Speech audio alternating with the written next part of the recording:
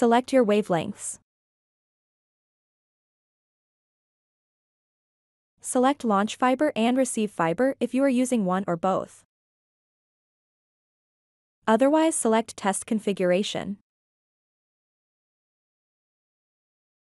Select calibrate to measure and add your launch and receive fiber lengths to the settings. Follow the instructions and connect your launch and receive fibers to the OTDR port and press OK.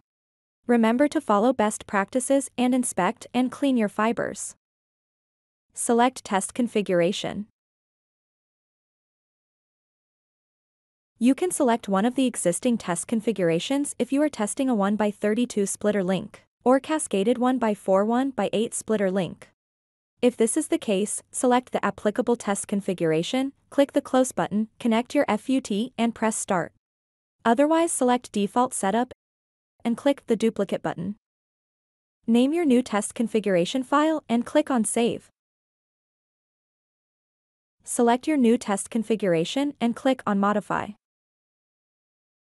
Within the link definition tab, select the splitter ratio on your link from the drop-down options.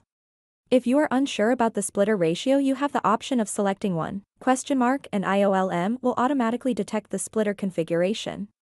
You can select up to 3 splitters if you have a cascaded splitter topology, and also select 2, if your first splitter has 2 input fibers. Once you have selected your splitter topology, click OK, and close the test configuration window. Connect your FUT and press start.